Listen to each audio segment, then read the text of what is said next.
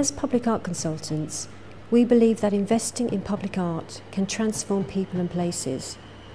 We brought artists Maria Amadou and Lionel Stanhope to work together with the local school and residents association to create a set of vibrant painted artworks.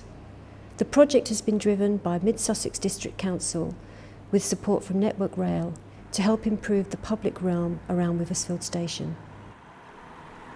I think there's lots of spaces that you drive past every day and there's nothing there, and those spaces can be used to brighten an area up and to give a positive message. A nice positive message that have been designed with the school children from local school and residents. Yeah, just to bring a bit of positive colour and energy into an area or walls that have been a bit just sort of unloved. It's basically 4 murals that are in dialogue with each other, and all the texts come from the things that the neighbourhood shared with me about what they love about their neighbourhood. So everything that's in the piece is based on things that people told me or things that they actually created.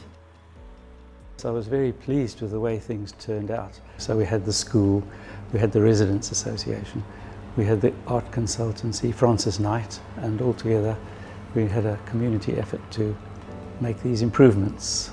It was a fairly drab area with dull walls and overhanging weeds, and we felt it needed a brightening up. Yeah, no, I'm really pleased with them. I mean, the colours are really bright, and I think they pop off the wall nice, and that's down to Maria's design more than anything. So there was a really lovely balance between using different children's work. So I could have just used one child's design, but I wanted to make sure that all the children were included in some way. So that's how the kind of, I guess, the montage of the different letters came together. So Lionel has done this great rendering of a blue plaque that represents Maurice Tate, because he's the neighbourhood's most famous resident. Maurice Tate was a cricketing superstar of the 20s and 30s, but he's been very much forgotten.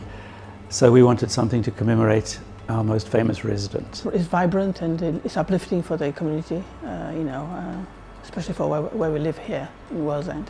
For the last sort of 3 or 4 years, we've had requests, complaints, ideas about improving our structures. Not only does it look great aesthetically, but it prevents graffiti. It's a big community engagement tool, and increases reputation with line-side neighbours, residents, communities, and schools. A great joy to be able to engage with the local community and find something that people are pleased with. So we've been talking for months with schools, with the Residents Association, trying to find out the best thing to do, and now it's actually here. So at the end of what's been a fairly miserable summer, in terms that we can't go out and do things, at least there's something here that people can walk past, look out their windows. It brightens up our day. Yeah, I love the fact that we've met the brief, that we've created something that has cheered up the, that location, which is not neglected, but just ordinary, I guess. We've changed it and made it a bit, less ordinary.